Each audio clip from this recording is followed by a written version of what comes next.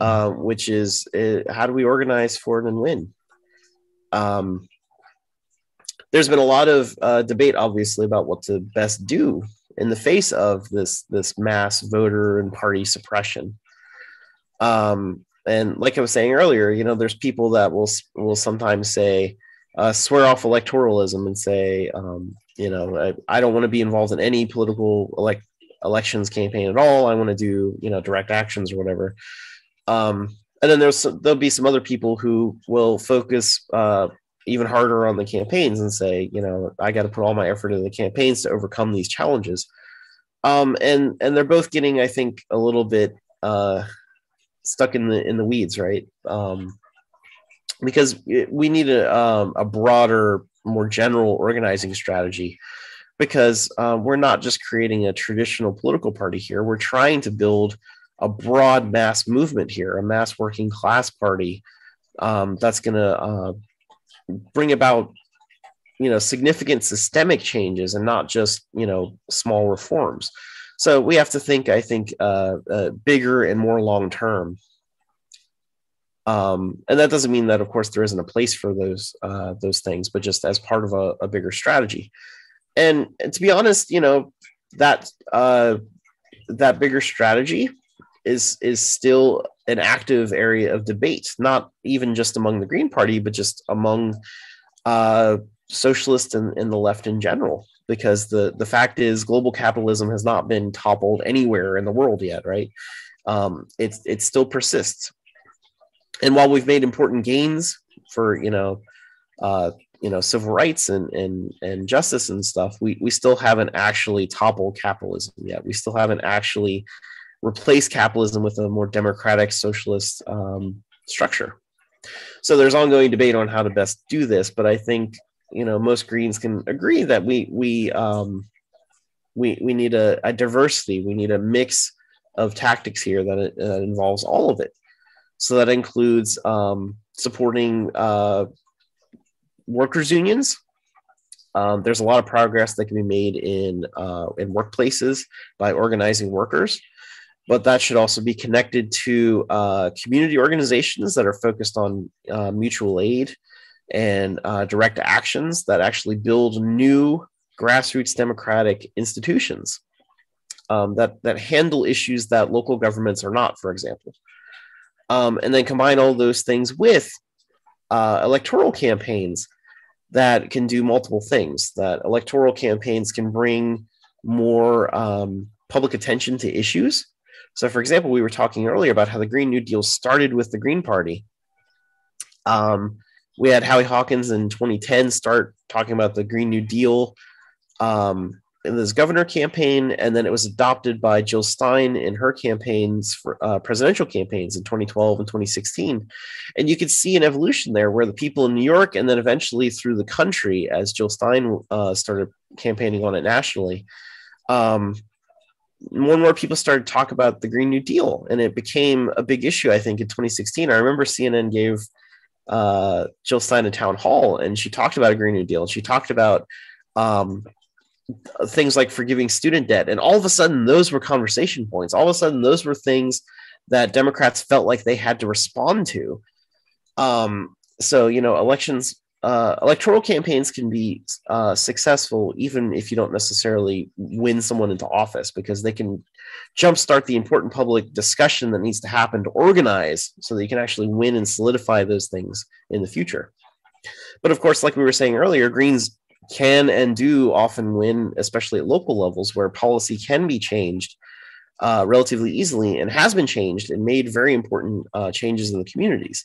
We just need to do these things more broadly. We need more candidates to run more local elections to have those good things happen in more places. And combine that with the mutual aid, combine that with the union organizing and all of this together will build a strong movement. And we hope that the Green Party is kind of the umbrella organizing place for all of these different movements to come together, and especially for unions and community movements and things like that to have the Green Party as their political arm, right? so that we're all working together toward the bigger picture here. So this is an ongoing debate and ongoing strategy. One thing you can read to learn more about this strategy is Howie Hawkins' book, The Case for an Independent Left Party from the Bottom Up. There's a picture of it on the left, but you can get that from howiehawkins.us, the website. And it's a very short ebook, but it's packed full of information about the history of independent left parties and why that has always been a key component of movements that have won change in history, and why it's the thing that we need to do again today. Do you have anything to add, Chris, or is there a question? Yeah, I mean, the key thing, and so the Green Party strategy debates, right? And most people tend to go into debates wanting to come away with, a winner or a decision. And the reality from my perspective is we need to come out of the green strategy debates with an all of the above tactics, right? We need a multiplicity of tactics right now. And the entire left needs a multiplicity of tactics, right? If you look, to not that electoralism is a, necessarily an accurate reminder of, or an accurate indicator of the power of the left in the United States. But if all left parties in presidential elections combined, the Greens would make 90% of the results, and we still wouldn't, be crossing a threshold of more than 1% or 2%, right? So none of us has figured this out. No one's figured out the key to organizing an independent left party in the U.S. So we need to keep up multiplicity of tactics, right? And we need, and this goes all the way down to the, the local level, like looking at what these bullet points that Garrett has. Makes me think of in 2012, I had a friend and he wanted to get into workplace organizing, specifically in fast food and service industry. And this is 10 years before we're seeing, victories by Chris Smalls and the Amazon union, right? Before we're seeing Starbucks having a big role. This is a decade before those successes were coming, when it was still pretty unthinkable. Trying to organize this, and frankly, the major unions had abandoned the idea, right? There wasn't a big push by major unions to get the service industry unionized. And through our discussions, what he came away with was, before he started to actually, try to get local restaurants to sign union cards, that's a big step. That's a big leap from zero, right? Which was where he was at in his plan. He just wanted to do something. And so through our discussions, we realized, we came away with the place for him to start was to form a community organization that advocated for something like city requirement of every business within city limits gives 5 paid sick days, something that wasn't required and something that most service employees didn't get. So the best way for him to start helping, do workplace support was with a community organization. And then once that community organization wins, now you've got a base and you've got organizers who have some experience. You've got people inside the restaurants who helped you make this win or get this win, and now those are your organizer workers, right? They can actually start filing for union elections in their workplaces and things like that. But you've got to build to it like everything else.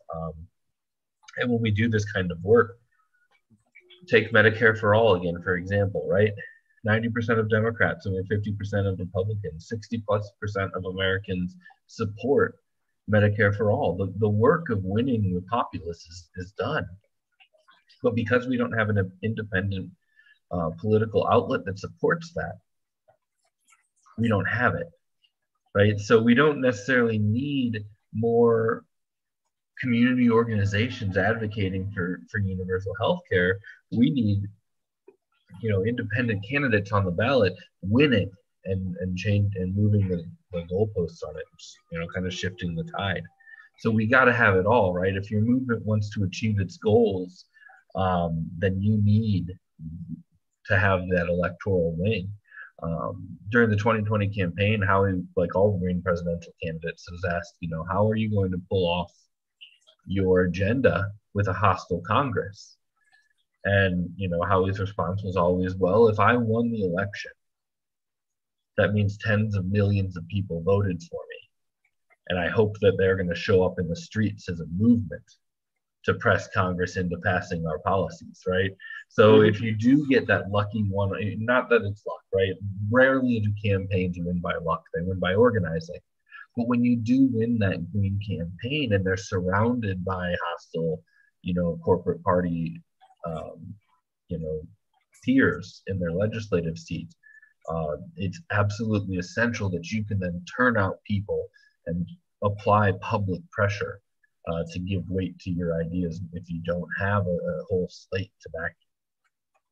So, I really think that when we have these green strategy debates, we need to be really having a multiplicity of tactics centered in an all of the above type of view.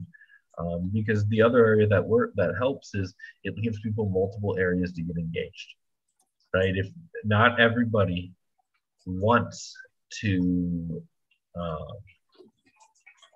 get engaged, go canvassing and engage in electoral work. Some people are more interested in the direct action, and that's okay. And some people don't want to go to a protest; they want to work behind the scenes to build, an organization, and that's okay.